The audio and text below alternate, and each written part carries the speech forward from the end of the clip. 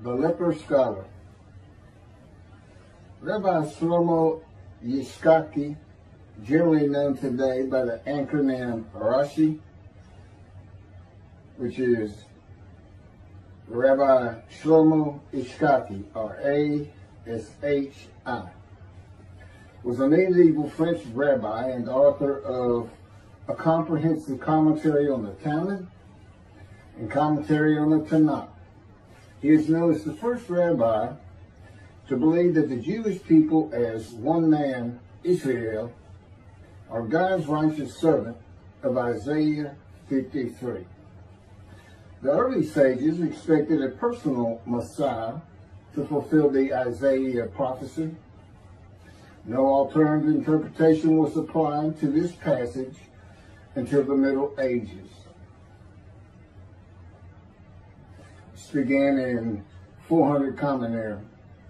Rashi held the position that the servant passages of Isaiah referred to the collective fate of the nation of Israel, the Jewish people, rather than a personal Messiah. Some rabbis, such as Ezra and Kimchi, agreed. However, many other rabbinic sages during this same period of time and later, including Moses ben Maimon, commonly known as Maimonides, and often referred to by the acronym Rambam, a medieval Sephardic Jewish philosopher who became one of the most prolific and influential Torah scholars of the Middle Ages, realized the inconsistencies of Rashi's views and would not abandon the original messianic interpretation. Rashi's commentary on Isaiah 52, verses 13 through 15 and 53, supporting his position, conflicts with his commentary on the book of Zechariah, chapter 1, when he says, quote, and this is his a preamble to chapter 1. This is a commentary on a particular verse.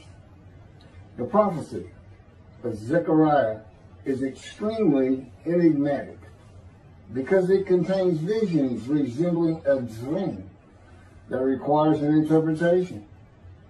We cannot ascertain the truth of its interpretation until the teacher of righteousness comes. Nonetheless, I will put my heart to reconciling the verses one by one according to the interpretations that resemble it and following the interpretation of Jonathan. The teacher of righteousness Rashi awaits is God's righteous servant of Isaiah 53. That's how he's referred to. The teacher of righteousness, the suffering servant. And on and on. It's good. There's a lot of different names, but there's no question the teacher of righteousness is God's righteous servant who makes so many righteous by his knowledge. He is referring to a particular man and not the people of Israel, which would include himself. Rashi is known for his inconsistencies in his interpretations. I have read. I don't know that to be true. I haven't studied Rashi. Some of the first written interpretations or targums, which are ancient paraphrases on biblical texts, see Isaiah 53 as referring to an individual servant, the Messiah, who would suffer. Messianic Jewish Talmudist Prakmil Fidland recounts these early views.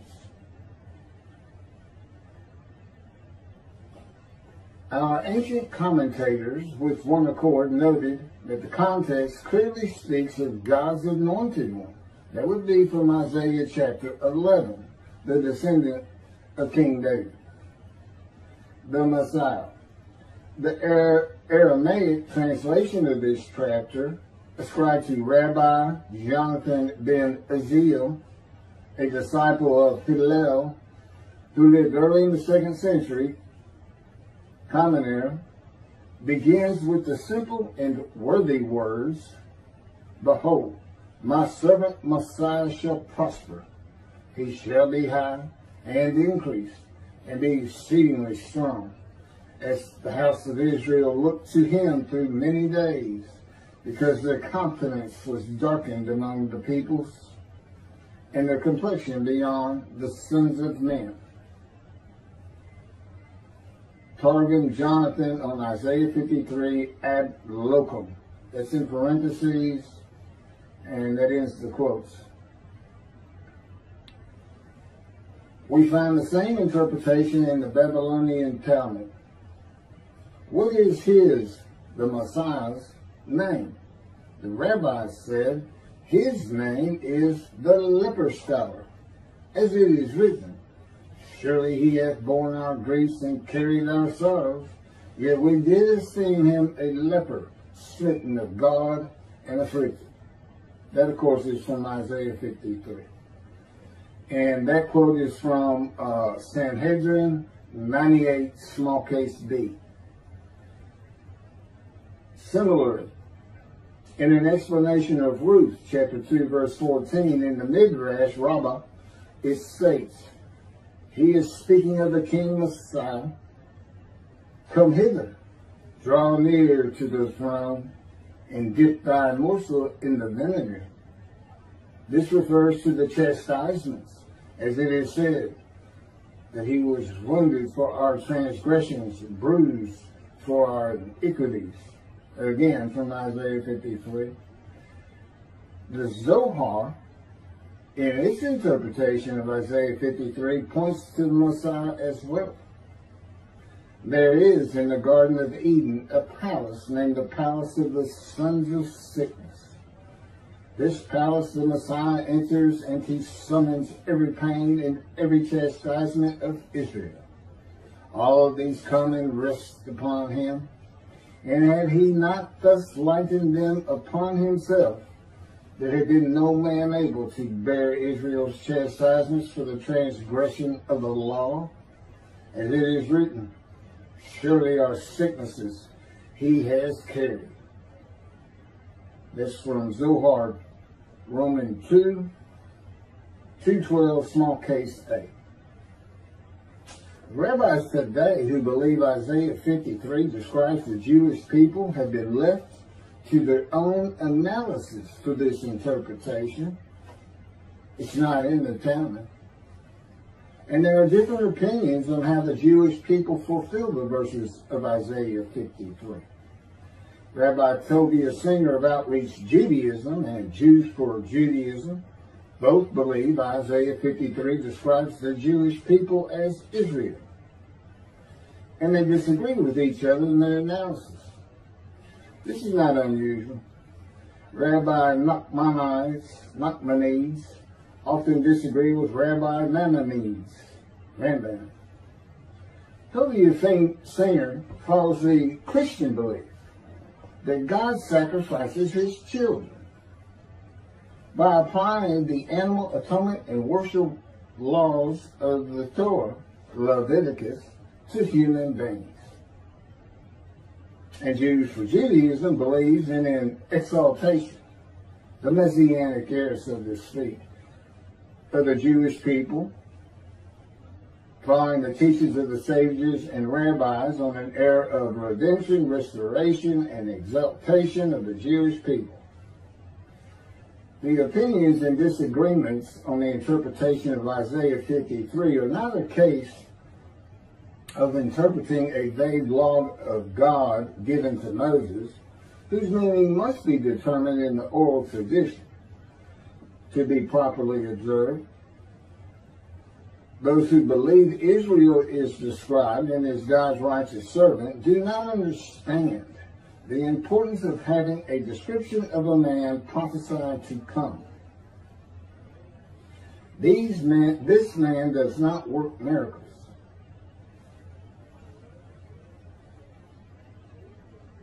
There has to be a description of it for the day of the Lord. God is coming with a new covenant. There's an angel being sent with it too. And so is his messenger to clear the way for him. Okay, and to do other things, which is Elijah. A man who can do the things Elijah could do and have the knowledge Elijah would have. He is not the Elijah of the biblical Bible. He was not taken to heaven alive. If you leave this earth and go and are pulled up to the platform of heaven, your body has died. That's what they looked for 3 days. Couldn't find, but nobody. He's gone. He's dead. The shortest verse in the Christian New Testament is Jesus wept. That's it. There's one verse. Jesus wept.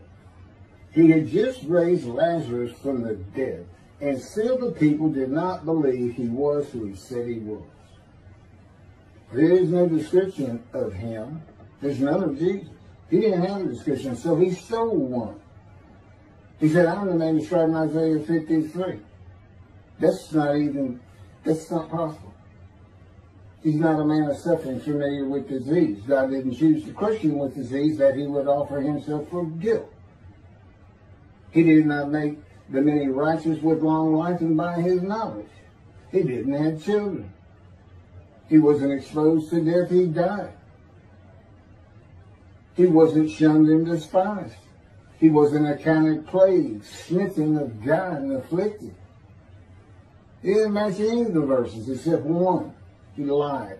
He is a sinner. You can call him the unblemished Lamb of God, but being called and said to be sinless is not the same as being sinless when the Scripture reveals otherwise. And Judaism does not seem to realize how important a description is. Jesus did. He knew he didn't match. If he's as smart as everybody says he was, if he's teaching at synagogue when he's 12 years old, if he's the Son of God, he knows he's not the man of Isaiah 53. Or at least, if he's not that smart, he did find out on the cross he was wrong. Because he thought he was going to be given long life. He thought he was going to be exposed to death. Because he believed he was that man. And so what does he say on the cross when he sees he's going to die? Father, Father, Father, why have you forsaken me? That's Jesus saying, I'm not the man of Isaiah 53.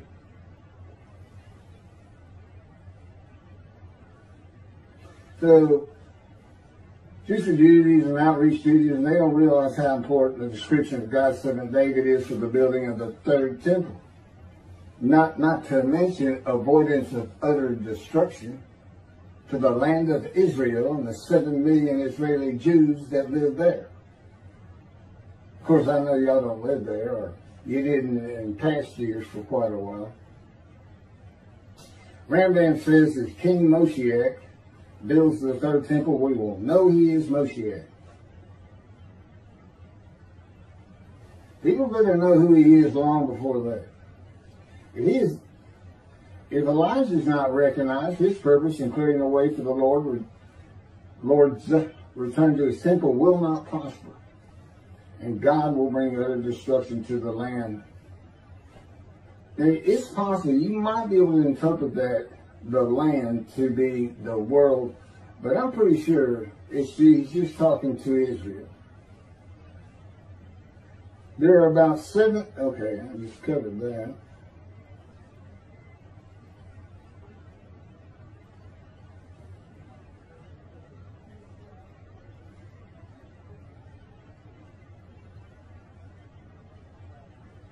There are many unknowns in the teachings of the sages and rabbis of the ancient age, and God's righteous servant makes the many righteous by his knowledge and long life. Their teaching was, he's the leper scholar, a single man, a Messiah, which means anointed one, which comes from chapter 11 of Isaiah.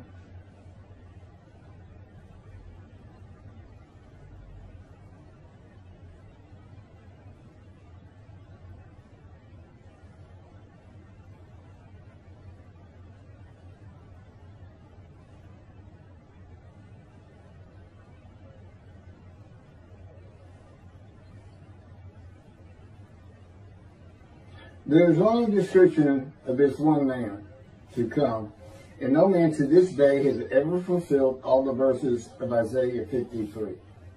Not the man called the teacher of righteousness of the Dead Sea Scrolls, who founded the sect of Judaism called Essenes 100 years before the birth of Jesus. Not Jesus, who claimed he was the man of Isaiah 53. And not any of the men who had been thought to be Moshiach, the anointed one. From the Jewish revolt against Rome, such as Bar Kokhba, to Rabbi Menachem Mendel Schneerson, known as the Lubavitcher, who died in 1994. But let's look at it. There are references in Isaiah 53, I think it's verse 2, of a trunk that has grown out of arid ground, and a reference to the righteous servant being raised to great heights like a crown of a great tree. But that starts in chapter 11. Chapter 11, verse 1. Spirit of God alights upon the twig of the shoot that grows from the stump of Jesse. It's a stump because the ancestral tree of Jesse, who's the father of King David, has been cut down. God banished the line of the kings of Judah when Babylon destroyed the temple and deported them to Babylon. The last king, Jeconiah, he just told him, no descendant of yours will ever rule on the throne of David, from the throne of David over Judah again. And that's what the stump is. A shoot grows out of it. That's a different line of descendants. We don't know anything about. David had many, many children. And from that particular branch or shoot, you find a twig on a tree, a new ancestral tree that nobody has any idea of. No man can prove who he is by saying, here's my ancestry back to King David. And the proof of it is not there. I mean, that's just common sense. You got to have a description of it. And then God continues using ancestral tree metaphors in Isaiah 53.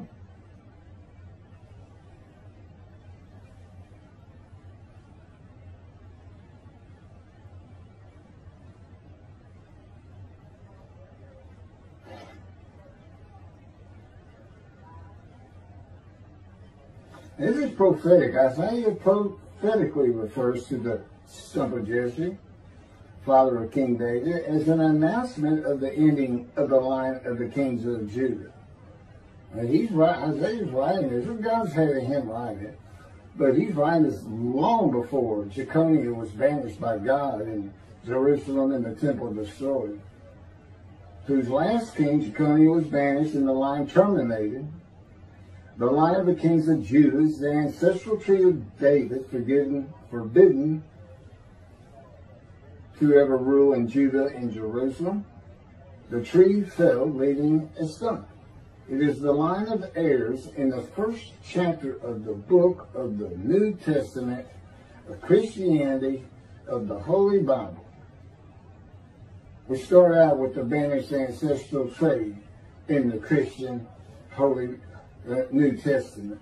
That's where we start. You got to go past the book they stole and call their own, and then give it no meaning and call it an Old Testament. Let's just delete it and take it out. It's got no business with the New Testament. And who is that line? Why do we start there? It's the line of Jesus Christ. The kings, the line, God no longer wanted. That's where it starts. God did not banish this line of Jesse of the kings of Judah until long after the death of Isaiah. God knew in Isaiah's time that the line of the kings of Judah would be taken into exile and his temple destroyed. That he would end that line, leaving just the stump of Jesse for his anointed one to be raised from. Jesus could not fulfill the book of Isaiah Not for the reason that his line had been banished, but simply because he doesn't come from the Son. I mean, Christians can say, oh, well, that line was banished, but he sent Jesus anyway, so he must have lifted the banishment. Yeah, but he's still not from the Son. And he's certainly not described in Isaiah 53. You need to take your scissors and cut your Old Testament out. Your Old Testament doesn't belong with the New Testament. There is no Jesus in it. He didn't do anything in it except he took some parts that the Jews expected, like a conqueror, a savior. Well, they're all under rule of Rome. Jesus takes one prophecy and says, all the prophets say of me, using your Old Testament Christians, all the prophets say of me, I shall ride this ass into Jerusalem. And in the next, the prophecy he's quoting, the next verse is verse 10. Zechariah chapter 9, verses 9 and 10. And he says, and there the Gentiles will scourge me, spit on me, spate me, and kill me, but on the third day I shall rise. All the prophets, Jesus? Well, let me see, I got 20 right here. Right, Christians? You've got 20. Open them up. Open them up and see if he's telling the truth. Now, back when Christianity got started, nobody could do that. That's why it got rolling in such a ridiculous concept. God made a human sacrifice to you, the Son, so you don't have to obey his laws. And he left the Jews because they sinned too much. Well, why did you have to have somebody sacrifice for you to be free and righteous and free of your sins? You weren't sinless when God said, I can't take the Jews anymore? Oh, I think you weren't. Yeah, I don't think so. And guess what? No Jesus ever died for your sin. There's not a Gentile out there that's not responsible for his sins and will not be in righteousness and will not be in right standing. And there's no way you ever are going to go to the Jewish heaven. God says, I'm making a heaven where the name Israel shall endure. If you want to see heaven, if you want to find forgiveness, if you want to fall under the written forgiveness God brings with him in the day of the Lord, which is today, according to Jeremiah 31, then you're going to have to convert to Judaism. You're going to have to become a Jew. And guess what? God would say, back at you. You go to my people and try to force them to convert to Christianity, a pagan sect of human sacrifice? Back at you. And you know why he says that?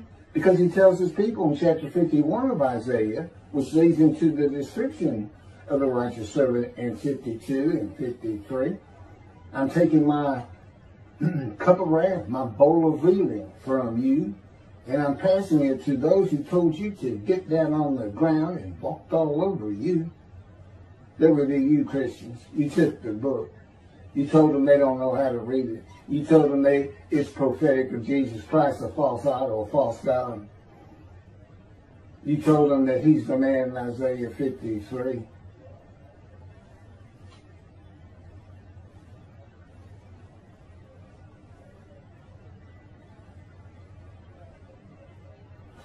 So this is what happens. That's chapter 11, talking about the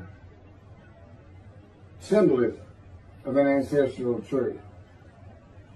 For he has grown by his favor like a tree crown, like a tree trunk out of arid ground. That's Isaiah chapter 53, verse 2. This continues the symbolism of the ancestral tree. This man grows by the favor of God like a tree crown. A dominant tree crown reaches over all other plants in the forest, including the crowns of other trees. From a sinful man whose life has been full of pain, suffering, sorrows, and familiar with disease, that the Spirit of God, the Holy Spirit, alights upon, and God's presence is in him, to the crown of God's righteous servant. There are other verses of Isaiah 11 that connect the anointed one to the man described in Isaiah 53. The stock of Jesse that has remained standing shall become a standard to peoples. Nations shall seek his counsel, and his abode shall be honored. That's Isaiah chapter 11, verse 10. By oppressive judgment he was taken away. Who could describe his abode? For he was cut off from the land of the living through the sin of my people, who deserved the punishment. That's Isaiah 53:8. And his grave was set among the wicked, and with the rich in his debt, though he had done no injustice and had spoken no falsehood. That's Isaiah 53:9. Assuredly, I will give him the many as his portion. He shall receive the multitude as his spoil. That's Isaiah 53:12. The abode of the righteous servant is humble when the Lord cuts him off from the land of the living. In Isaiah 53. The world of material things in society. That's in Isaiah 53:8. And in the end, the abode of the servant is one to be honored in Isaiah chapter 11, verse 10. From a poor man to a rich man, with the many as his portion and the multitude as his spoil, and an abode to be honored. Those are just simple ways God had connected. Chapter 11, but the sages got it. God's not going to say he's sending a man and not describe him for us. We got to know how to locate him. But as I said, those who say Israel's described, the Jewish people, and how do what have they done as the righteous servant? When does it happen? You know, Jews of Judaism would say, oh, when the messianic here is when David gets here. Oh, really? Well, what are you going to be doing since when David comes, God has a reckoning with the rabbis and dismisses you? And just so you know, I am the man described in Isaiah 53. God is here. I am the descendant of David. And you, Rabbi, are dismissed in the eyes of God, who has me tell you this very